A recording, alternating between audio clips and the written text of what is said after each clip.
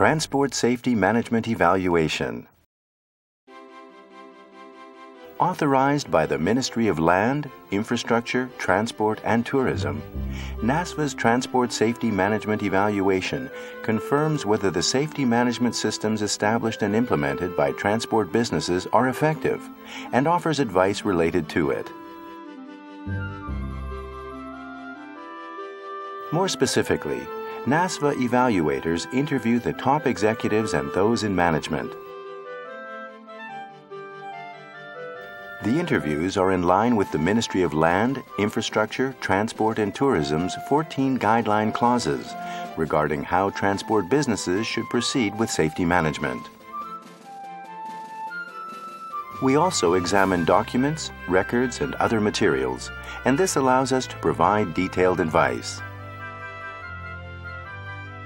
A report containing the evaluation results and details is presented to the transport business. Businesses that have undergone NASFA's Transport Safety Management Evaluation can use the report to reinforce their policies and prevent accidents.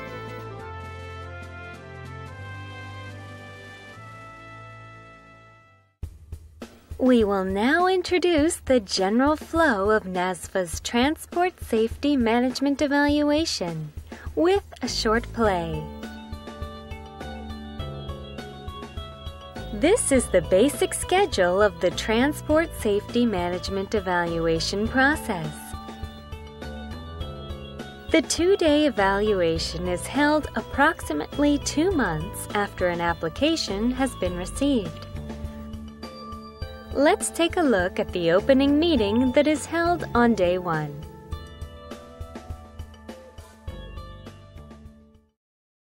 Thank you, Mr. Tozai, and everyone from management for attending today's Transport Safety Management Evaluation. I would like to begin by introducing my team. This is Mr. Takayama. Hello, nice to meet you. And Ms. Matsumoto. Nice to meet you. And I'm the evaluation team leader, Yasuoka. We look forward to working with you. Here is a simple explanation regarding the objective of this evaluation.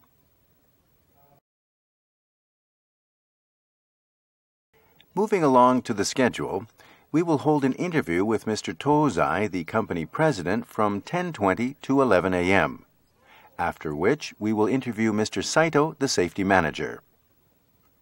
We will then take a 1-hour break and interview Executive Safety Manager Ms. Oda from 1 p.m. The opening meeting that is held on day 1 begins with the evaluator's self-introduction, followed by a review of the schedule for the next 2 days, and an explanation regarding the objective of the Transport Safety Management Evaluation. After the opening meeting is the interview with the top executive. We will now begin our interview with Mr. Tozai, the company president. It's my pleasure. Mr. Tozai, could you please tell us what your thoughts and policies are regarding transport safety? Let me see. While creating profit is a priority, there will be no profit without safety. This is why we are working to implement various safety policies. I see. The interview with the top executive generally centers around their corporate philosophy, ideals, and responsibilities as the top executive. We will now watch the safety manager interview. Here, the focus is on the system that the company created based on the 14 clauses listed in the MLIT's guidelines, its plans, implementation, the study of the results, and any subsequent adjustments. Called the PDCA cycle, it is what the interview is based on. We will now begin our interview with Safety Manager Saito. Thank you for your time. It's my pleasure. You listed a greater focus on education and training as a safety priority measure. How exactly are you going about this? Well, for one, we create a yearly plan regarding the study sessions and their content. We then carry out the plan. I see. How do you stay abreast of the situation and the session's progress? I'm notified of when each location is holding their study session. That's how I follow their progress. Okay. And how do you assess their effectiveness? We hold comprehensive tests and also have the participants fill in questionnaires. Based on the results, what improvements have you made? Although comprehension is improving, it's hard to assess how the studies are being applied in the field. In the questionnaires, there were requests for on-the-job training, so we are planning to incorporate it from next year. What did you think? We've just seen how an interview of a safety manager was carried out based on the PDCA cycle.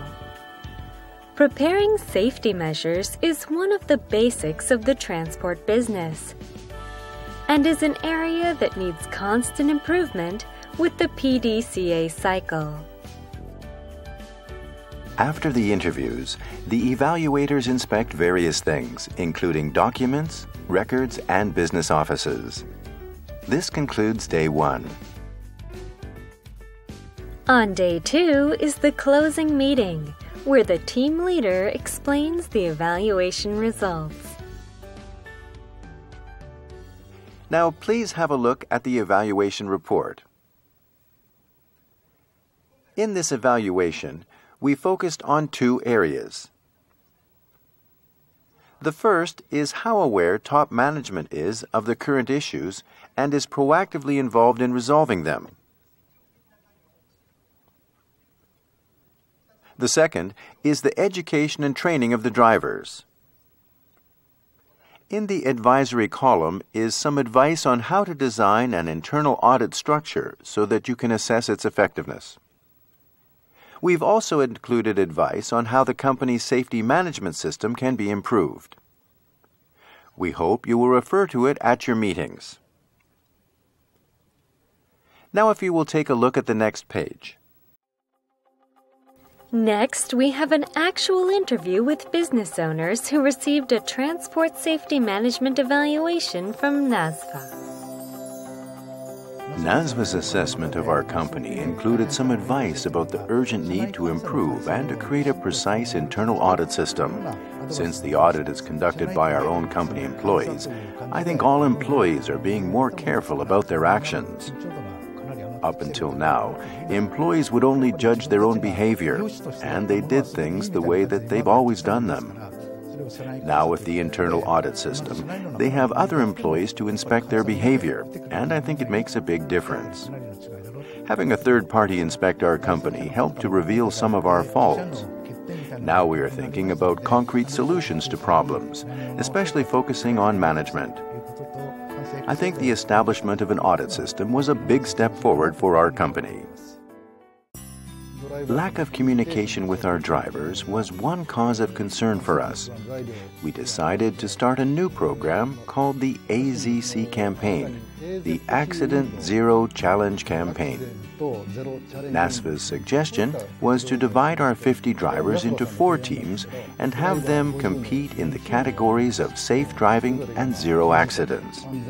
This increased the communication between drivers and between drivers and management. I feel that the level of awareness about safety has also increased. Our drivers are professionals, and they take pride in their driving skills.